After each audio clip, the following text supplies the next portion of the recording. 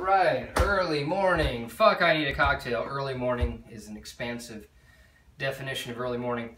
My news for today is the early morning news that the White House will be sending instructions, probably on the back of a paper napkin from the president, to the Pentagon on how to ban transgender people from the military.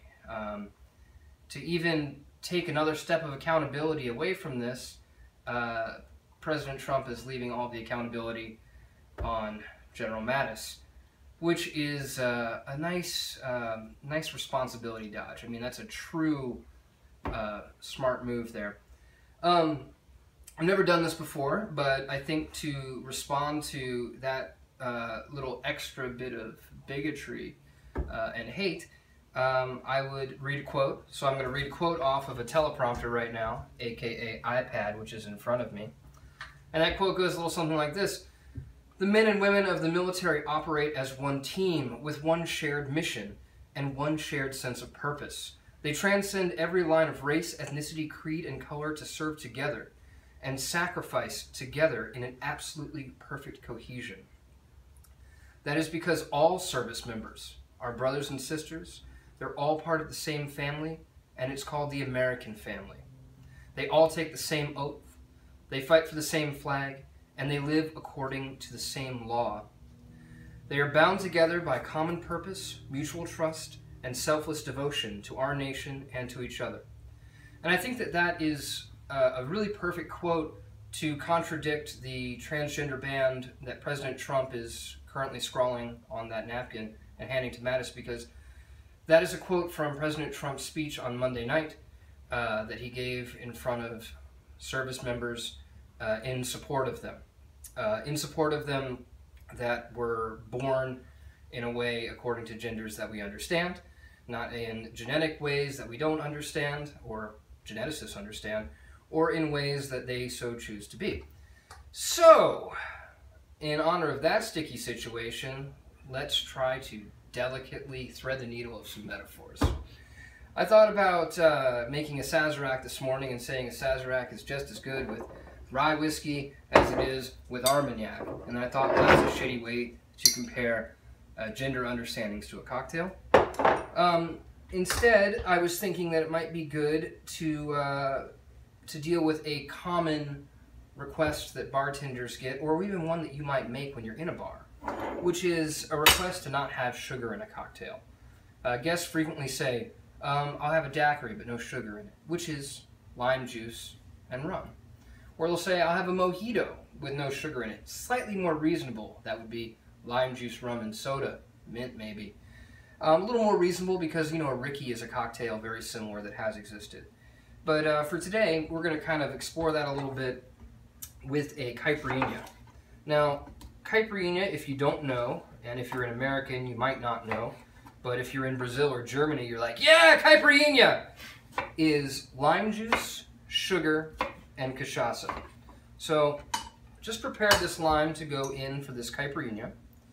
And the only other ingredients are cachaça. We're using Novo Fogo organic cachaça right now. Best available in America, maybe not the world.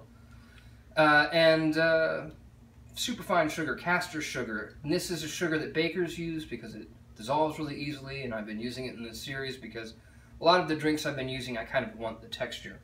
Now, if I just take the cachaça, we're going to make this drink a little backwards here, and add that, and muddle the lime together, we've got cachaça and a muddled lime.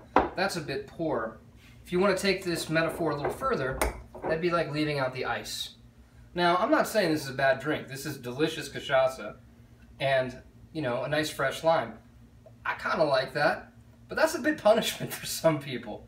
So, let's talk about making it better. We're just going to add one ice cube. Well, now you're already a little better. You're chilling that out a little bit. You can muddle that together, and you're kind of making it better. But hey, let's make it the way that you're supposed to make it. Let's ignore the order from the guest. Customer's not always right. Let's add the sugar like we're supposed to add. Let's muddle the drink like we're supposed to muddle it.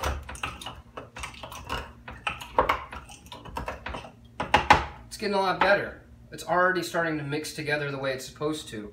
We're going to add the other ice cubes like we're supposed to add. And now we're actually making the drink the way we're supposed to make the drink instead of just doing what the guest slash customer slash president says. I'm going to give this drink a little shake. Smiling.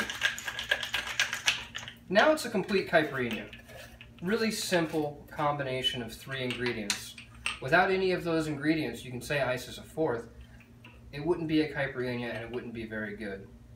But because I think that transgender rights are people rights, and I think that transgender people are people, and I don't really care how different anybody wants to be, doesn't really intimidate me in the slightest, I'm just going to add some more stuff to the mix. Because I don't mind diversity. I'm going to put some passion fruit syrup in there, because that's great.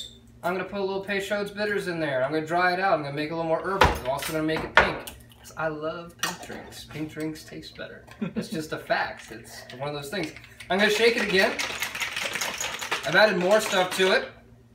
And I've made an even better cocktail. But I can't open it.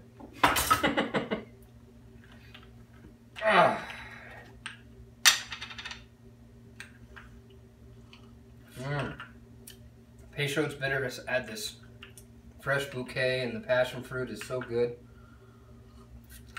It's all mixed up. Got more stuff in there. It's tasting better. It's a bit of diversity, and all the flavors support each other, just like all service members support each other. Fuck, I need a cocktail.